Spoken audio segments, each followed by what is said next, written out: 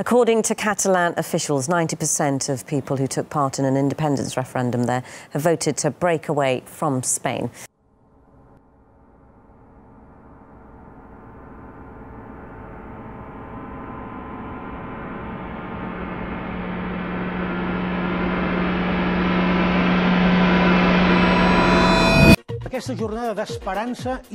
With this day of hope and suffering, the citizens of Catalonia have earned the right to an independent state. Breaking news now, Spain is to start suspending Catalonia's autonomy on Saturday after its leader threatened to declare independence. Police in Spain today unleashed a violent crackdown on Catalans trying to vote for independence.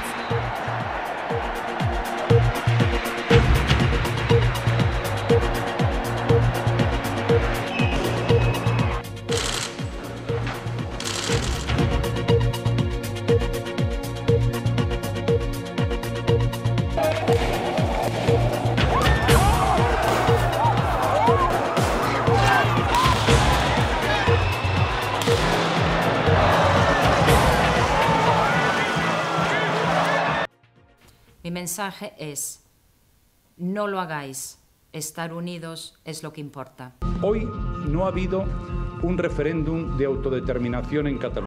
Creo que no se paran a pensar en las consecuencias.